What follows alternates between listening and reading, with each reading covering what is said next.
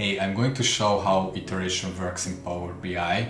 I'm going to use a calculated column and a measure for this. Iteration is the process where a text calculation goes row by row and performing an operation in each row. It uses the row context, which is basically a row identifier which tells Power BI where to calculate. So iteration happens every time when there is a row context, which is automatic in calculated columns, and in measures you have to use an iterator for that, such as the X functions like SUMX, AverageX, MaxX, or some other functions as well like filter or add columns. I made a table with the top 10 IMDb movies and I'm going to calculate their profits, which is the gross worldwide minus the budget. In a calculated column we will use CPS subtraction.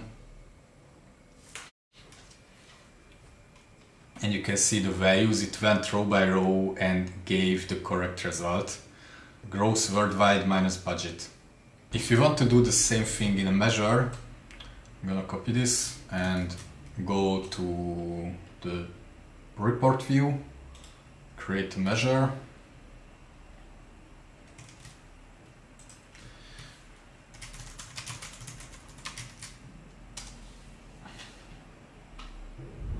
It throws back an error, which is, I'm just gonna pull it here.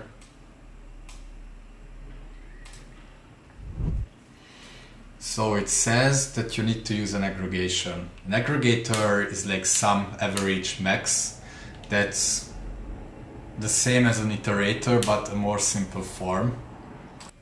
It says basically that you need to use an aggregator where there are multiple values, because Power BI doesn't know where to calculate these things.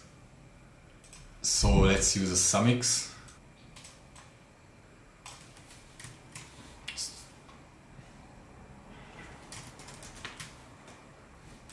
And the first parameter is a table or a table expression. We give the IMDb top 10. IMDb top 10, and the second parameter is the expression, the calculation itself. I'm gonna copy paste it. And let's see. Now it has fixed the problem, and as you can see we got the same values here. All the iterators work the same way, all the X functions. In the first step they evaluate the first parameter, which is the table. So it says, okay, I'm going to work in this table. And then it creates a row context, so it identifies which rows to iterate. And after that it performs the calculation, which is the second parameter, iterating, so doing this performing row by row, and then in the fourth step it aggregates all the values. So what we see here, normally we would get an aggregated value, but here the titles, the visual is filtering the result. That's the filter context, part of the filter context. If we put this same calculation in a calculated column, you will see how it aggregates. Because here in the data view on the table there is no filter context from the visual. Okay, new column.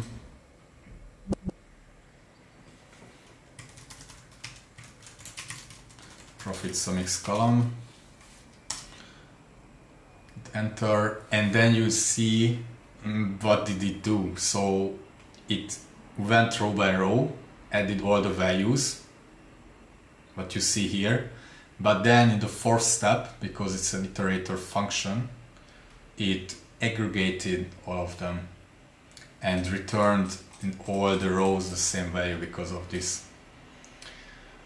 How you can change it if you for some reason want to use this in a column, you can use calculate for that.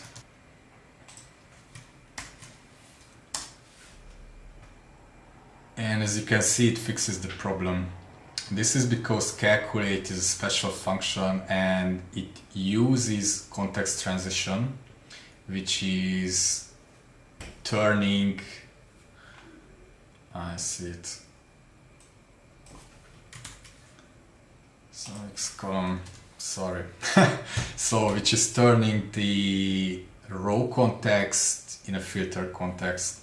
So in every row it takes all the values and creates a filter from it and iterates only this single row. So first it makes the context transition and then it executes the operation, which is this.